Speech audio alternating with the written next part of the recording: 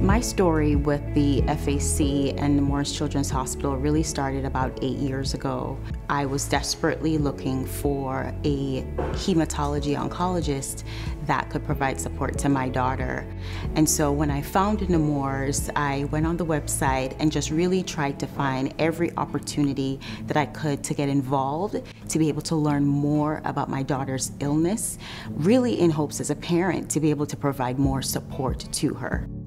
Clinician and families partnering in the care of their children is an integral part of healthcare.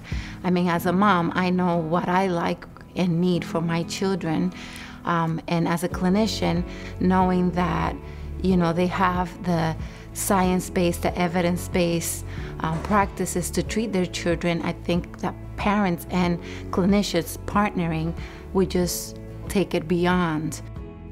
Nemours was really interested in hearing my experience with my son getting an IV placed while we were in the ICU. It was not a great experience, but after I shared my experience, that feedback helped them figure out how exactly to implement the DIVA project.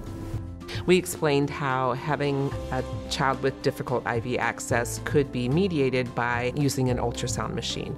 And the ultrasound machine gives us a picture of the vein so that we can see it going into the vessel and not have to stick multiple times. Having us as parents being able to provide our perspective to the nurses that were involved in the DIVA project was really important. I myself and my daughters are patients that experience that difficult access when it comes to IVs. Just knowing that concerns were heard and taken into consideration as the hospital and their nursing team built out this project was really something that was very important and impactful, I would say, for a lot of us as parents. One of the things that the FAC does is it brings us as parents together.